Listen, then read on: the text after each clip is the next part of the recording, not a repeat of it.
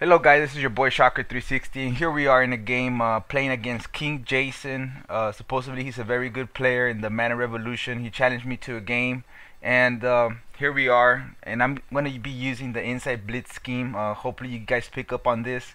It's on the defensive elite guide if you want to know the setups, so make sure you go check it out at MaddenOutsource.com. I'm coming out of my Runstopper, and as you can see here I'm setting up, but because he's coming out in two wide receivers, and as you can see here he decides to run, and we stop him behind the line of scrimmage for a 1-yard loss. So again, this time what I like to do, I like to disguise my defense, okay?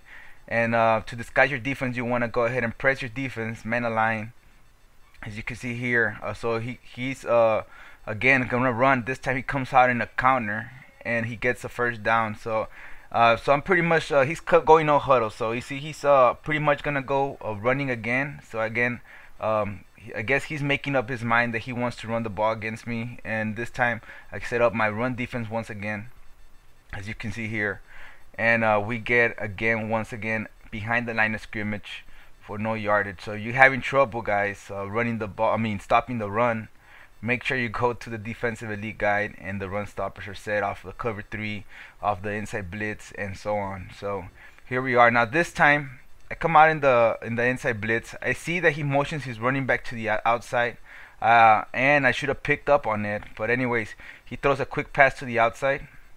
As you can see, I stop him manually. So this next time I'm gonna adjust, okay? This time, because he has no running back in the backfield, as you can see there, I adjusted to a cover 3. Okay, so the cover 3, I'm basically gonna have somebody out there in the flats this time, and as well I have a run stopper off the cover 3 as well. So I'm shaking my defense. As you can see here, he tries to toss, gets 6 yards this time. He can run the ball. He's definitely locked on the run, so he can't do anything about it. This time I come again. This time he's in passing formation. I again adjust my defense, disguise the coverage, and set it up in a cover 3. And as you can see here, he tries to motion to the outside, and here nothing is open at all. So man, so you're having problems stopping the run, guys, make sure you go check out the elite defensive guide at MaddenOutsource.com. Until later, leave your questions here on YouTube or send me a message on my email. Until later, this was Shocker360.